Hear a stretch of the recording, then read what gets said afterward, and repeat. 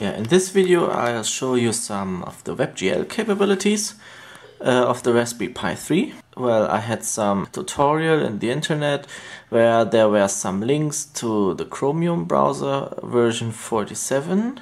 I just downloaded them and ran Chromium browser. And you see the Chromium browser is, a little bit slower than the built-in. For a comparison, when I start Epiphany. When I start Epiphany, I see it's there a little bit faster.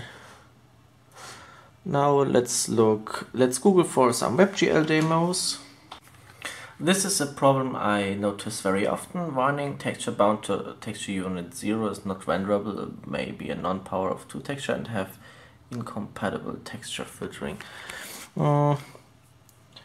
I don't know if it's really the non-power of 2 texture or if they had some texture filtering, but I think all graphics cards, even the embedded ones, should have the Magnum filter for textures. So I think there are some strange non-power of 2 textures in there.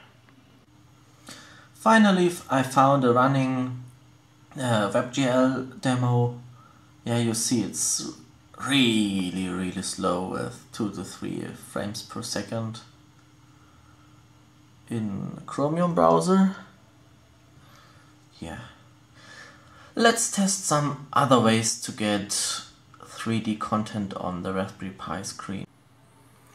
This is another test where you see the Raspberry Pi in WebGL mode performing not so well. You see the frame rate, it is really low, and the Raspberry Pi 3 does not really have the performance to do this game. This is the same game on a PC and you see it's much smoother. I also ported this game to Android and there it also runs pretty fine, so it seems that JavaScript based WebGL is not the best choice in performance wise. To be complete, this is the GLX gears running on LLVM software renderer. It's really impressive. 24 frames per second from a software renderer. Yeah, I'm impressed.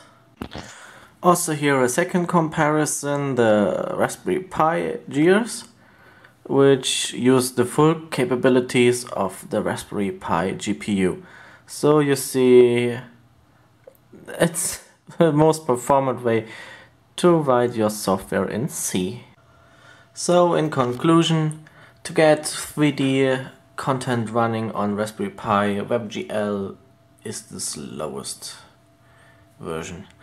Then the next fast thing is using a software renderer like LLVM pipe, and the fastest is to really use the EGL plus OpenGL ES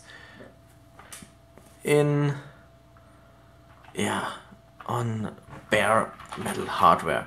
So I can run the demo last time. These Raspberry Pi gears. Look how smooth it is. And it's to mention, it's the full HD resolution on the screen. Yeah, thanks and bye bye. You see a total of 220 FPS in full screen. I have to mention this full screen GLES performance I even do not get from the open source AMD drivers on my Linux desktop machine. So Launix. Vorsprung durch Software.